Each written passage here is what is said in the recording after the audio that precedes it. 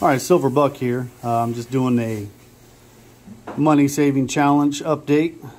So as you well know, we got the ones complete, the twos complete, the 5, 10s all complete. Now we're working on the 20s. I didn't do an update last week, so I'm going to do kind of 2 for 1 this week. This was last week's what I was supposed to save, and here's this week. So what is it, $200 worth, so that's 10. So we're 1/10 of the way there for the 100 bill challenge on the 20s. One thing I do want to emphasize is check your serial numbers. This $20 bill's got a star note. You can go to starnotelookup.com or Google Star Note Lookup and check that serial number. You put the year, the serial number in, and it'll tell you how rare it is, and you could very easily turn that $20 into 40 or 80 or 100 bucks. Hey Bert, I'm trying to do a video here. Thanks. You can turn that $20 into more than just 20 bucks if it's a rare serial number with a star note. So keep an eye on your serial numbers. You know, sequential order 1, 2, 3, 4, or you know, mirrors 1, 2, 3, 4, 4, 3, 2, 1, or anything like that. So just check your serial numbers, because certain collectors, you can go on eBay or whatever and sell them and turn that 20 into 40 or 80 or 100 or whatever. Just a little tip to help flip your money to make it even more than what it actually is. But out of these serial numbers, the only one I saw worth a dang is that one with the star note. Now I did go through all my 1s, 2s, 5s, and 10s, and I will tell you I had maybe 5 or less star notes and no serial numbers that meant anything to me.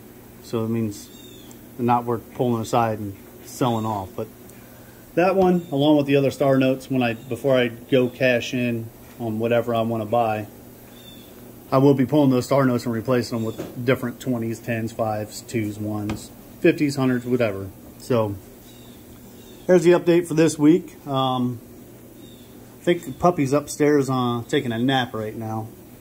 But last week, what, 2 weeks ago, we brought the puppy home? Yeah.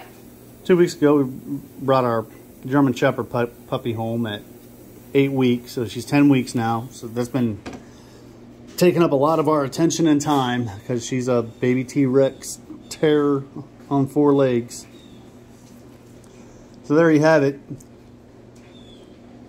$20 challenge, trying to save up $120 bills, and we'll move on to the 50s after that. Like I said, let me know how you guys are doing. Doesn't matter if you're starting at 1s or you're already on your 50s. I'm proud of you if that's the case.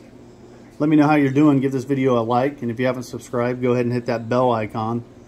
Subscribe, and stay tuned, because I'll be continuously updating. Sometimes I might skip a week due to my schedule. I'm not home a lot. Weekends is the main time I'm home, and I try to do everything I need to do in a day and a half. So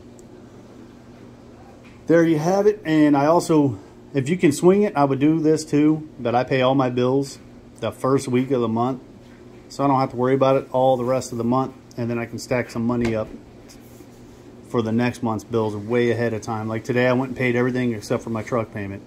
Rent's paid, my car's paid, lights, gas, water, trash, sewer, cell phone bill, insurance, you name it, cable, it's all paid already. So I don't have to have another payment until December. Like I said, except for my truck bill. Not everybody can do that, but if you can do it, I highly suggest it, because then you don't forget anything, you don't get late payments on anything, and it's out of the way for the whole month. So just another little tip, just little things I do. If you got any suggestions or requests or, you know, tips for me, go ahead and leave it in the comment section. But like I said, goodbye October, see you in November.